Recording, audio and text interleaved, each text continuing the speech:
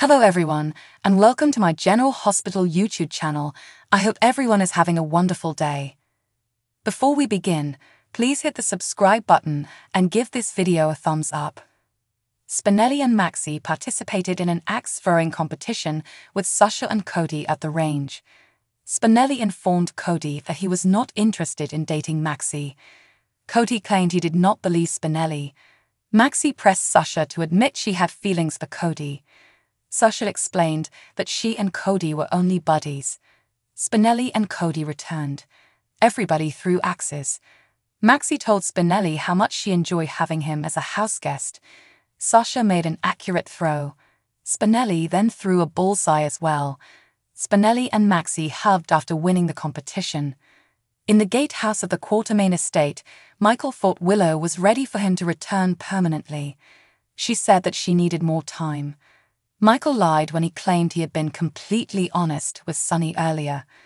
Willow stated that she sensed a cruel streak in Drew when he mentioned Nina. Michael and Willow agreed that Drew should not be held responsible for Nina's mistreatment. They claimed Nina was attempting to destroy their marriage.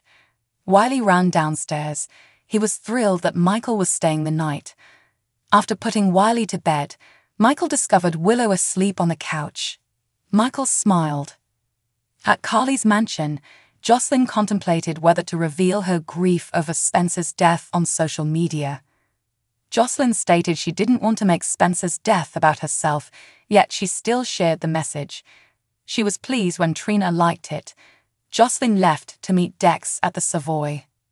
After that, Drew and Carly discussed Crimson. The subject went to Nina. Drew resolved to stop Nina and make her pay. Carly stated that Nina was proof that vengeance can backfire. Drew mentioned that Nina had more to lose. Carly requested that Drew swear to leave Nina alone if he wanted her to continue at Crimson. Drew promised to put a pause on Nina. At the Savoy, Brick flirted with Jordan while drinking. Dex sat alone in a local tavern. When Brick contacted Dex, he discovered an expensive credit card in his name. Dex used the card to buy beverages for Brick and Jordan. Brick returned to his table with Jordan. He kept flirting before receiving a text. Jocelyn approached Dex, who realized she didn't want to be there. Jocelyn and Dex went left. Brick saw Dex depart and stepped up to say goodnight to Jordan. Later in Dex's apartment, he held Jocelyn in bed. Jagger and Sonny finally met in Sonny's office at Pozulo's after a long time apart. Jagger claimed that he was in Port Charles to save Sonny's life.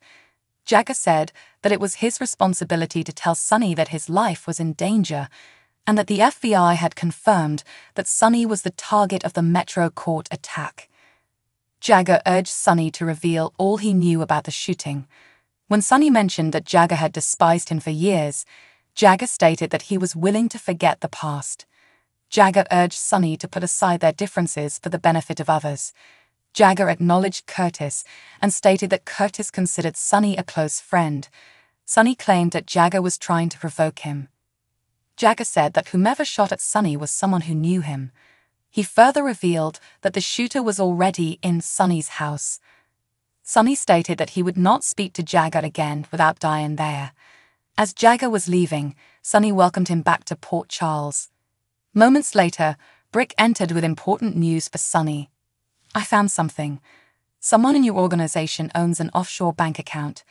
The sort with too many zeros. 3 guesses as to who it belongs to." Brick replied. "I just need one," Sonny remarked, pausing briefly. "Dex?" Sonny inquired. According to General Hospital teasers, Sonny Corinthos and Ava Jerome's relationship has evolved considerably in recent years. They progressed from mortal foes to cohesive co-parents and, dare I say it, friends. Still, with his baby mommy lately moved into the penthouse and him and his wife, Nina Reeves on the outs, might these two be headed for a love reunion? But would there be a reunion? After all, viewers who know Ava and Sonny's past understand that the two were never actually together. They had a one-night stand, which led in the birth of Avery Corinthos, and they never got along over the years. In fact, the last several months have brought them closer than they have ever been in their life. Could parenting and friendship lead to more? Sonny and Ava have a special chemistry together. Despite loathing her for years, Sonny has recently become protective of Ava.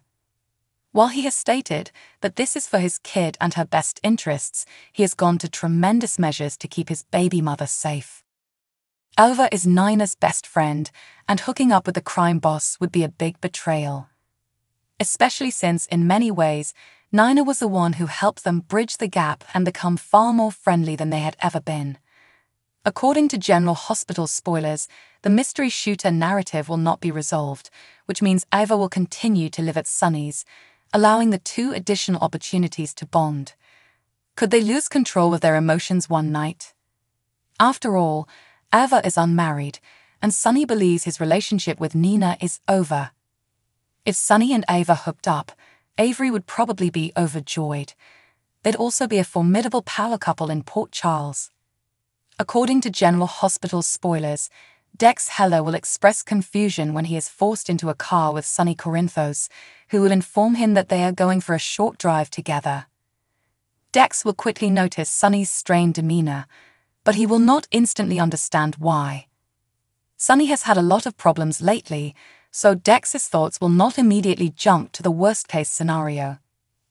Nonetheless, things will change once Sonny starts hinting about how essential loyalty is to him. Dex will gradually discover Sonny believes he is the one who betrayed him, especially after the automobile arrives at the Pine Barrens.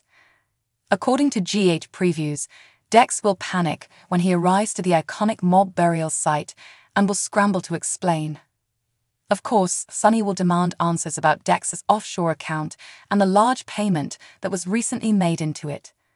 Sonny will insist on learning the truth about Dex's previous employment because he believes it is related to the threat to his life in Puerto Rico. Dex will realize that he can't play dumb or pretend Sonny is wrong about him harboring secrets. All Dex can do now is throw himself at Sonny's mercy and claim he doesn't have all the facts. Dex will tell Sonny that he is on his side, but he refuses to reveal what he is hiding. Instead, Dex will implore Sonny to simply trust him and understand that this is all about protection. Dex won't tell anything regarding Michael Corinthos, Chad Duell, payment, since it would indicate that he came on board as a plant with ulterior objectives to throw Sonny in prison. Dex won't see the value in disclosing that information and destroying Sonny's family if it means his own death. When he runs out of alternatives, Dex will choose to remain silent and commit suicide.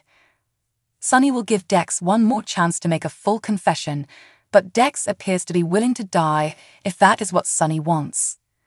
However, Carly Spencer will make a terrible epiphany elsewhere. May she catch on and call Sonny to stop him. Michael or even Jocelyn Jacks are other options for someone to intervene on Dex's behalf, so stay tuned for updates on whether Dex's life will be saved at the last minute. Thanks for watching. If you like this video, so please don't forget to subscribe my channel and don't miss any update.